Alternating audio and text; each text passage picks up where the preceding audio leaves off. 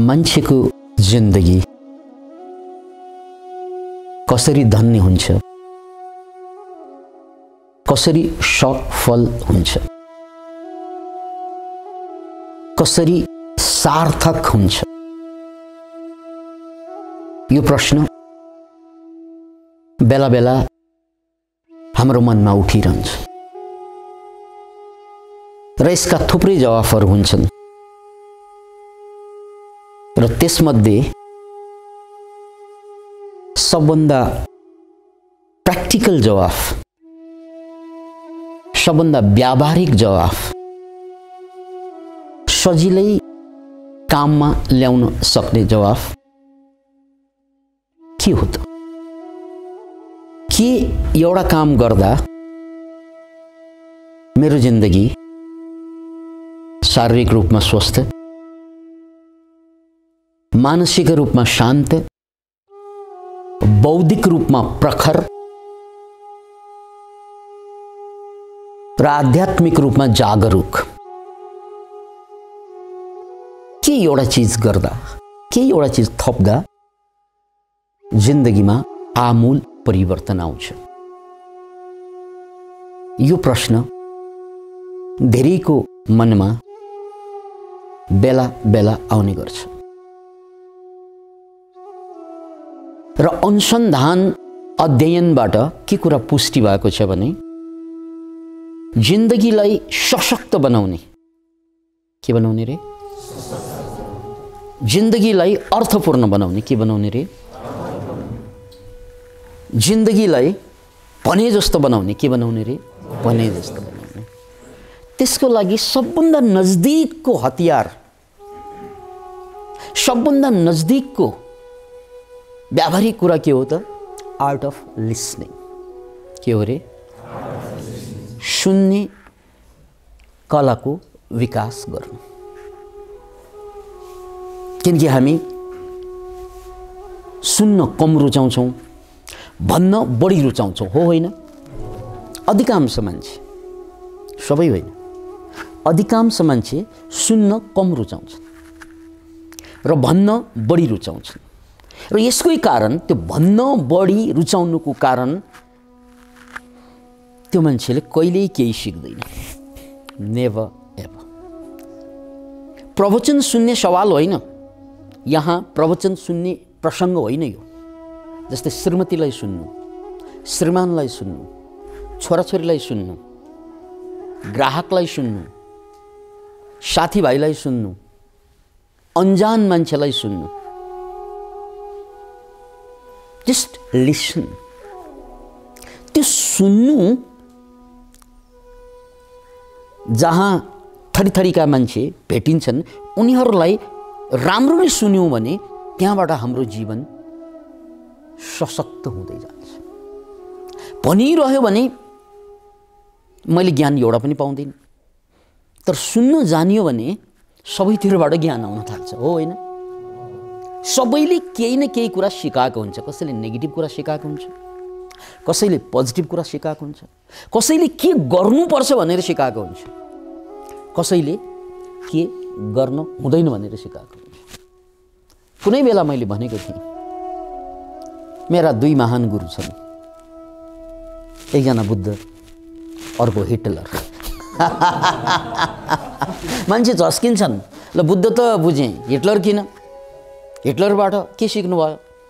बुद्धबाट के गर्नुपर्छ भनेर सिकिन्छ, हिटलरबाट के गर्नु हुँदैन भनेर सिकिन्छ। राइट र रङ? अपराधीबाट पनि सिकिन्छ के गर्नु हुँदैन भन्ने कुरा, विद्वानबाट पनि सिकिन्छ के गर्नुपर्छ भन्ने कुरा। राइट? आखिर गुरु त दुवै गुरु हुन् नि। कोसँग झगडा गर्ने मैले? कसलाई घृणा गर्ने, कसलाई सम्मान गर्ने, कसलाई मान्ने, कसलाई घृणा गर्ने, कसलाई पूजा गर्ने र कसलाई तिरस्कार गर्ने? त्यस्तो त कोही पनि छैन दुनियाँमा। मेरो लागि बुद्ध पनि त्यति नै वन्दनीय छ जति हिटलर वन्दनीय हुन्छ। यो कुरा अलि नपच्ने खालको कुरा भन्ने है, किनकि बुद्ध वन्दनीय छ, सबैलाई थाहा छ। हिटलर पनि वन्दनीय हुन्छ। कोई भी राह बुरा नहीं होता बशर्ते कि आदमी खरा होना चाहिए। यदि मान्छे ठीक हुने हो भने बाटो कुनै पनि गलत हुँदैन। के रे र मान्छे गलत हुने हो भने कुनै पनि बाटो ठिक हुँदैन हो होइन। त्यसकारण सवाल बाटो फेर्ने होइन, सवाल त आफैलाई फेर्ने, राइट। सवाल बाटो फेर्ने होइन, सवाल आफैलाई फेर्ने। कसरी फेर्ने नि त सर आफैलाई? यही त प्रश्न। यसकै जवाफ म पस्कँदैछु। आर्ट अफ लिसनिङबाट सुरु गर्न सकिन्छ, सुन्ने कलाबाट। मैले भने सबैलाई सुन्नुहोस्, हिटलरलाई पनि सुन्नुहोस्, बुद्धलाई पनि सुन्नुहोस्। भनेको मतलब के? सबैबाट सिक्न सकिन्छ। र सुन्ने कला के हो त भन्नाले पहिलो रुल्समा कसैलाई सुन्दाखेरि जहिले पनि उसको आँखामा हेर्नु। कहाँ हेर्नु रे? आँखामा हेर्नु। आई कन्ट्याक्ट भनिन्छ। जस्तै तपाईँले अपराधीलाई सुनिरहँदा पनि आँखामा हेर्नु। अपराधीले बोल्दाखेरि जहिले पनि आँखा लुकाउँछ। अपराधीले कुरा गर्दाखेरि जहिले पनि तलतल हेर्छ, तपाईँले हेर्नै सक्दैन। यो अपराधीले मात्र होइन, डिप्रेसनको शिकार भएकाहरूसँग कुरा गर्नुहोस्, उसले यता यता हेरेर कुरा गरिरहेको हुन्छ। अनुभव छ कसैलाई? कोही मान्छे घरमा या कतै डिप्रेस्डवाला भेटियो भने तपाईँको आँखामा आँखा हेर्नै सक्दैन उसले। अथवा त्यो पात्र तपाईँ पनि हुन सक्नुहुन्छ। यदि तपाईँलाई डिप्रेसन छ भने तपाईँले अरूको आँखा हेर्न सक्नुहुन्न। यस सर नो? त्यसकारण मैले आँखालाई, कसैको आँखा हेर्न नसक्नु, यसको मतलब या त म अपराधी हुँ, ऊ ज्ञान त पाइयो, पहिलो ज्ञान। या त अगाडिको मान्छे अपराधी हो जो मलाई चाहिँ हेर्दैनन्, अथवा डिप्रेसनमा छ जो मलाई हेर्न सक्दैन। नेपालमा त्यस्ता ठुला महान भनिने, ठुला शक्तिशाली भनिने, ठुला शक्तिशाली परिवारमा जन्मेका मान्छेहरू जो अरूलाई हेर्न नसक्ने केही मान्छेलाई मैले मार्क गरेको छु। त्यो तपाईँले पनि मार्क गर्नुभएको होला। ऊ माथि हेर्नै सक्दैन। टोपी लाउँदा यति लाउँछन्, बाहिर आउँदा चस्मा लाएर आउँछन्।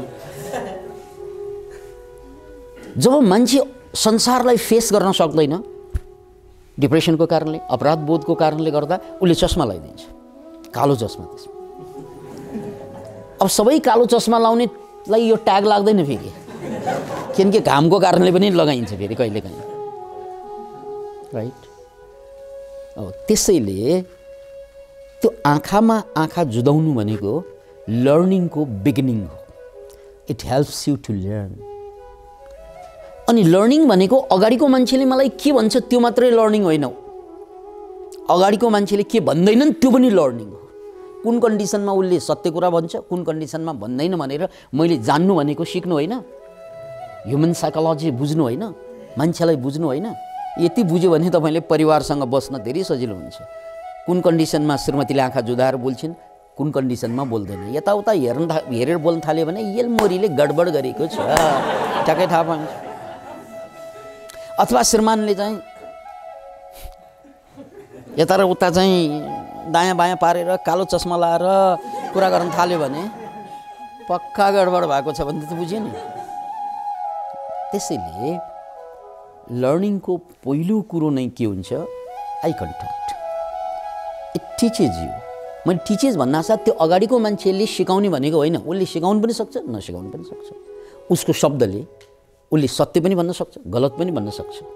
त्यसकारण अगाडिको मान्छेबाट सिक्नु भनेको उसको आँखामा आँखा जुदाउँदाखेरि उसको हावभाव, उसले कस्तो कुरा बोल्दाखेरि कस्तो अनुहार बनाउँछ, सत्य बोल्दा कस्तो हुन्छ, झुटो बोल्दा कस्तो हुन्छ, कुरा लुकाउँदा कस्तो हुन्छ, त्यो सिकिँदै जान्छ।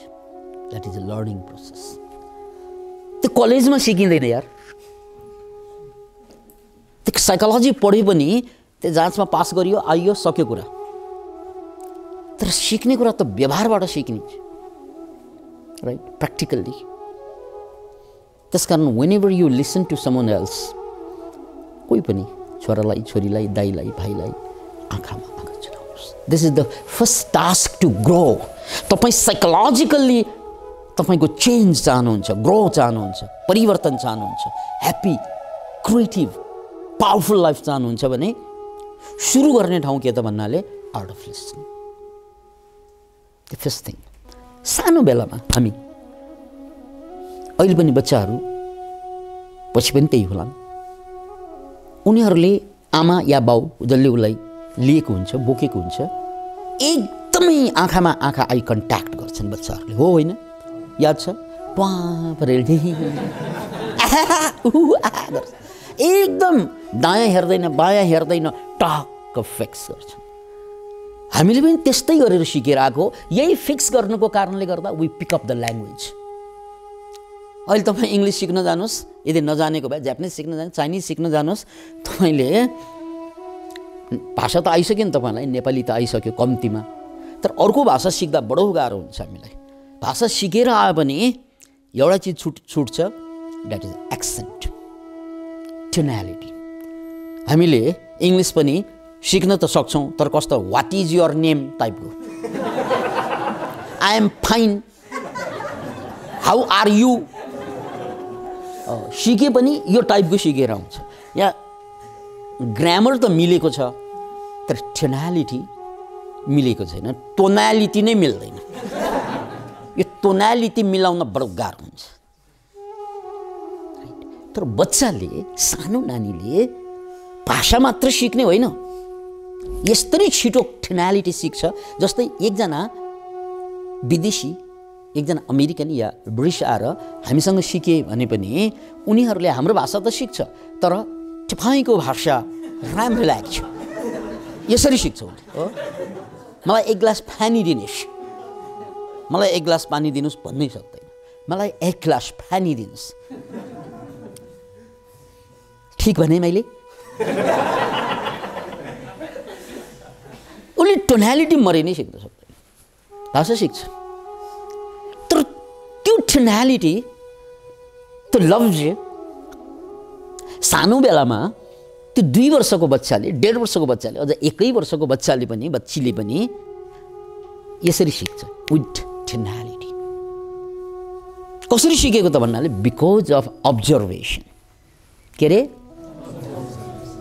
त्यो आमाले बाउले बोल्दाखेरि त्यो ओठ कसरी चलाउँछ, जिब्रो कसरी चलाउँछ, जिब्रो कहाँ ठोकिन्छ। जस्तै नेवार परिवारमा हुर्किएको भए तपाईँलाई भन्ने लफ्ज आउँछ, मगरहरूले पनि त्यही गर्छन् किनकि त्यो भाषामा त्यस्तै बनेर आएको हुन्छ, सिकेर आएको हुन्छ। त्यसैले यो ठुलो भइसकेपछि हामीले सिक्न नसक्नुको कारण अब्जर्भेसन छुट्छ। हामी अरूसँग कुरा गर्दा आँखामा आँखा हेर्न लजाउँछौँ, डराउँछौँ। हेर्नु भनेको फेरि ट्वा पनि हेर्ने होइन, फेरि हेर्नु माने कुरा गर्दै जाँदा हेरिन्छ, फेरि दायाँ बायाँ हेरिन्छ, फेरि हेरिन्छ दायाँ बायाँ, त्यस्तो त हो। ट्वा परे त्यो त प्रेममा मात्रै हुन्छ।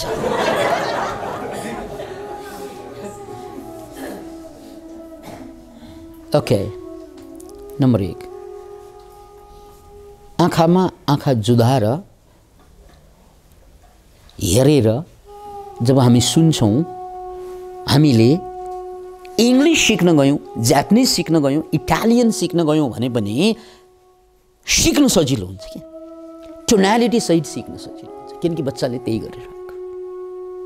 त्यसकारण I contact is beginning of learning. त्यो अगाडिको मान्छेले जे भने पनि, नभने पनि, सत्य भने पनि, झुटो भने पनि, you learn, and the more you learn the more you are powerful. जति तपाईँ सिक्दै जानुहुन्छ जीवनमा क्षण क्षणमा त्यति नै तपाईँ शक्तिशाली, सशक्त हुँदै जाने हो। र जति शक्तिशाली तपाईँ हुँदै जान्छ नि, एउटा गजबको कुरा हुन्छ। तपाईँ शक्तिशाली हुनु भनेकै तपाईँका शत्रुहरू यदि छन् भने कमजोर हुनु हो। उनीहरूलाई ठेल्नु पर्दैन, पेल्नु पर्दैन, दबाउनु पर्दैन, तपाईँलाई उठाए पुग्छ। शत्रुलाई दबाउनु पर्दैन, आफूलाई उठाए पुग्छ। मान्छे शत्रुलाई दबाउनुमा जिन्दगी आफ्नो बर्बाद पारिदिन्छ, आफूलाई कहिल्यै उठाउँदैन। That's the problem with you.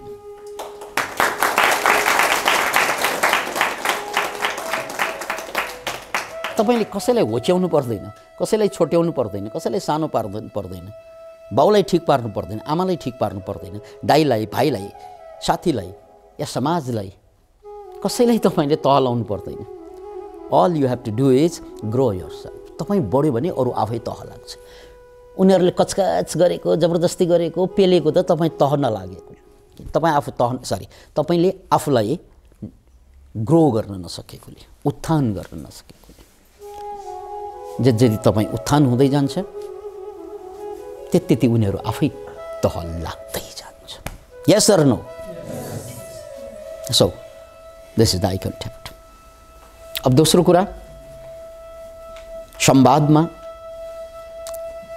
कसैसँग सुन्दा आर्ट अफ लिसनिङमा आई कन्ट्याक्ट हामी नर्मल्ली गर्छौँ, तर एउटा कुरा के गर्दैनौँ भने त्यो सुन्दाखेरि चाहिँ you should use your expression. हामी एक्सप्रेसन नदिइकन पनि सुन्छौँ।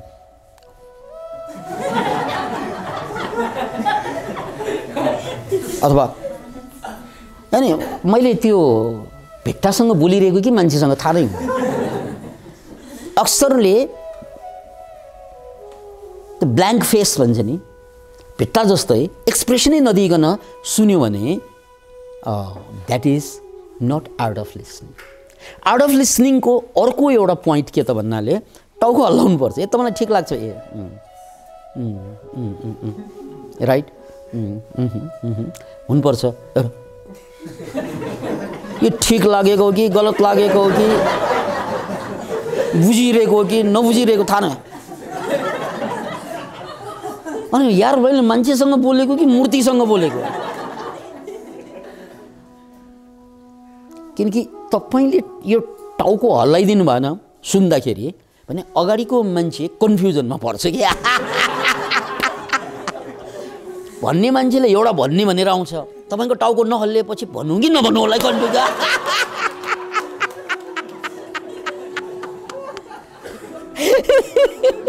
भयो भनेर अर्कै भनेर जान्छु।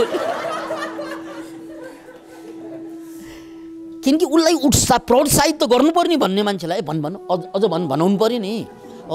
ए भन भाइ हो त भनिरहनु भएन। यो त देउसीमा मात्रै हुन्छ। देउसीमा पनि भन भाइ हो नभनेसम्म देउसी दे भन्दैन नि। पहिल्यै देउसी दे भनेर त आउँदैन। त्यहाँ त एउटा के हुनु पर्यो, भन भाइ हो ए स्वर मिलाइकन, राइट? यसरी त भन्नुपर्छ। अनि बल्ल गएर देउसी दे आउँछ। त्यसकारण यो सुन्दाखेरि हामीले आर्ट अफ लिसनिङको कुरा के त भन्नाले टाउको हल्लाउनु पर्छ या फेसियल एक्सप्रेसन चाहिँ हुनुपर्छ। त्यो भइदिएन भने अगाडिको मान्छे कन्फ्युजनमा जान्छ अनि उसले भन्नुपर्ने कुरा भन्दैन, नभन्नुपर्ने कुरा भनेर जान्छ। अनि हामी फेरि कन्फ्युजनमा पर्छौँ। यो मोरा कस्तो मान्छे, भन्छु भनेर आउँछ, केही भन्दैन। उसले नभनिकन गएको कारण के त भन्नाले तपाईँले एउटा कुरा भन्छु भनेर आएकै हो नि, भयो भनेर जान्छ। किन त भन्नाले तपाईँको एक्सप्रेसनले एलाउ गरेन, right? So you should be expressive. टाउको, आँखा, मुख यो कुरा अनुसार चाहिँ हल्लिरहनु पर्यो। सेकेन्ड कुरा। अब यसलाई अभ्यास नगरेसम्म थाहा हुँदैन, फेरि यो प्र्याक्टिकल्ली नगएसम्म थाहा हुँदैन। दोस्रो कुरा। अब तेस्रो कुरा, यो आर्ट अफ लिसनिङको एउटा कुरा के त भने नबुझेको कुरा हुन्छ नि बिचबिचमा, त्यो नबुझेको कुरा लिएर जानु हुँदैन।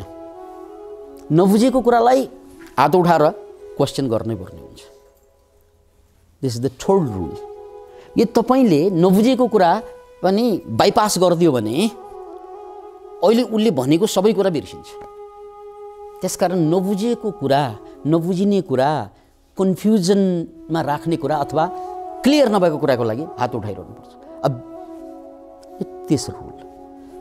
अथवा यसो गरिरहनु पर्यो कुरा गर्दा, एकछिन यो हात उठाउने र त्यसले चाहिँ सङ्केत के गर्छ त भन्नाले यो मान्छेले मलाई केही सोध्दैछ, नबुझेको कुरा त ऊ क्लियर हुनु पर्यो। तेस्रो रुल। चौथो रुल छ फेरि, जुन हामीले सबभन्दा बढी भङ्ग गर्ने रुल। बिचमा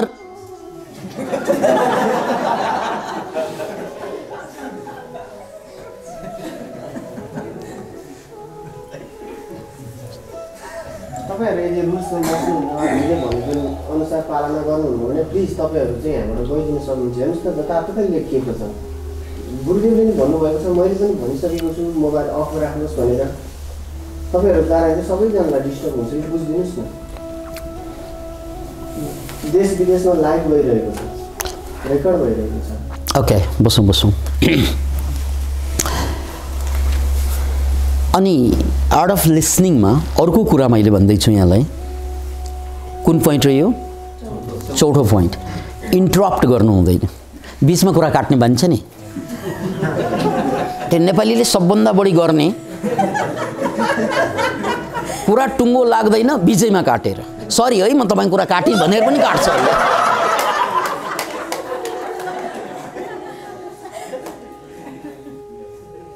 देन यु लर्न नथिङ। यो कुरा काट्यो भने उसको फ्लो बिग्रिन्छ, उसले भन्न खोजेको कुरा प्रष्टै हुँदैन।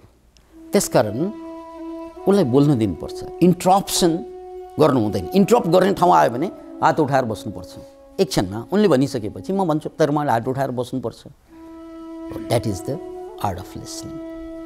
अब लास्ट बट नट लिस्ट भन्छ नि, सबभन्दा इम्पोर्टेन्ट पोइन्ट, कसरी आर्ट अफ लिसनिङबाट जिन्दगी परिवर्तित हुन्छ, त्यसको सबभन्दा ठुलो आधारशिला भनेको प्याराफ्रेज भन्ने हुन्छ। पाँचौँ सूत्र के अरे? प्याराफ्रेज भनेको अगाडिको मान्छेले भनेको कुरा मैले त सुने, यो सुनेको कुरा त मैले 3 दिनमा 90% बिर्सन्छु। यो रिसर्चको कुरा हो। 1-2 वर्ष भयो भने त एउटा कुरा मात्रै सम्झिन्छ। तपाईँ हाँसेको मलाई याद छ एक दिन, अथवा अरू त कुरा बिर्सिएँ तर तपाईँले भन्नुभएको एउटा शब्द याद छ भन्छ हो, त्यो त हामीले बिर्सिसकेका हुन्छौँ। अब बिर्स्यौँ भने त के लर्निङ भएन, सम्झनु पर्यो। त्यो सम्झिराख्नको लागि अरूले भनेका कुरा राम्रो नराम्रो जस्तो कुरा पनि त्यो कुरालाई सम्झिराख्नको लागि, सधैँको लागि सम्झिराख्नको लागि त्यसलाई प्याराफ्रेज गरिदिनुपर्छ। प्याराफ्रेज भनेको त्यो कुरालाई आफ्नो भाषामा, आफ्नो शैलीमा त्यसलाई ट्रान्सलेट गरेर आफूलाई सम्झाउनु पर्ने हुन्छ। जस्तै उदाहरणको लागि मस्तिष्कको केमिकलको कुरा भइरहेको छ। मस्तिष्कमा विचारको कारणले केमिकल रिलिज हुन्छ र त्यो केमिकलले नै हाम्रो मुडहरू, भावनाहरूमा असर पार्छ। उदाहरण यो, अब मैले त यो केमिकल भनेको थाहा नै छैन मलाई उदाहरणको लागि, तर मस्तिष्कबाट एउटा चिज निस्कन्छ त्यति त थाहा भयो। त्यसले मेरो मुडलाई फरक पार्छ, त्यसलाई विचारले फरक पार्छ। विचारले केमिकल निकाल्छ, केमिकलले मुड चेन्ज गर्छ, मुडले व्यवहार चेन्ज गर्छ। त्यसकारण त्यो केमिकललाई कन्ट्रोल गर्नुपर्छ भन्ने यदि प्रवचनको या कसैको कुराको सार छ भने, मैले यो कुरा त बिर्सेँ किनकि मैले केमिकल भन्ने नै थाहा नभएको अवस्था छ भने, त्यसलाई मैले आफ्नो भाषामा कसरी राख्न सक्छु भने विचारले नै हाम्रो मस्तिष्कलाई बदलिदिन्छ र विचार जबसम्म सही हुँदैन तबसम्म भावना सही आउँदैन, भावना सही आएन भने व्यवहार सही हुँदैन। यसरी आफ्नो भाषामा त्यसलाई अनुवाद गरेर आफूलाई सम्झाएर मात्रै जानुपर्छ। You should translate it into your language. जस्तै यहाँ विभिन्न आयु वर्गका श्रोताहरू छन्, एजुकेसनल ब्याकग्राउन्ड फरक छ, बुझाइको क्षमता फरक हुन्छ, कसैले बढी बुझ्छन्, कसैले कम बुझ्छन्। तर जसले जति बुझ्यो भने बुझेको कुरा त पोको बाँधेर चाहिँ लानु पर्यो। यो प्रवचनमा मात्र होइन कि कसैसँग कुरा गर्दा त्यो कुराको सार हुन्छ नि, इसेन्स, त्यो सारलाई आफ्नो शब्दमा त्यसलाई कन्क्लुजन ड्र गर्नुपर्छ। उसले भनेको कुरा यो हो भन्ने उनको शब्दबाट त याद हुँदैन मलाई, तर मेरो शब्दबाट त्यसलाई अनुवाद गरेर उनले भनेको यो रहेछ, सके लेखेर राख्नु पर्यो, सकेन भने कम्तीमा आफूलाई सम्झाउनु पर्यो। आजको त्यो मान्छेको भनाइको मतलब भन्छौँ नि हामीहरू, भनाइको मतलब यो रहेछ त्यो। अब यो रहेछ भनेको सत्य हो कि गलत हो थाहा पाउनलाई पहिला उसले क्वेसन गर्नुपर्ने सिक्नुपर्छ। फेरि मैले चाहिँ बुझेको कुरा गलत पनि त हुनसक्छ, भनेको कुरा एउटा मैले बुझेको अर्कै हुनसक्छ। त्यसको लागि फेरि के गर्नु पर्यो? क्वेसन। ओके, जीवनलाई रूपान्तरण गर्ने सबभन्दा व्यावहारिक तरिका आर्ट अफ लिसनिङ। 5 वटा कुरा फेरि पनि भन्छु। आई कन्ट्याक्ट, दोस्रो पोइन्ट एक्सप्रेसन, टाउको हल्लाउनु। तेस्रो पोइन्ट क्वेसन, चौथो पोइन्ट इन्टरप्सन नगर्ने, बिचमा हात उठाएर बस्ने, र सबभन्दा इम्पोर्टेन्ट पोइन्ट प्याराफ्रेज गरिदिनु। प्याराफ्रेज भनेको आफ्नो भाषामा आफ्नो शैलीमा त्यो कुरालाई या त लेख्नु या त बुझेर राख्नु। अरूको कुरा बिर्सिए पनि नआए भने आफ्नो कुरा जहिले पनि सम्झिन्छ। Thank you.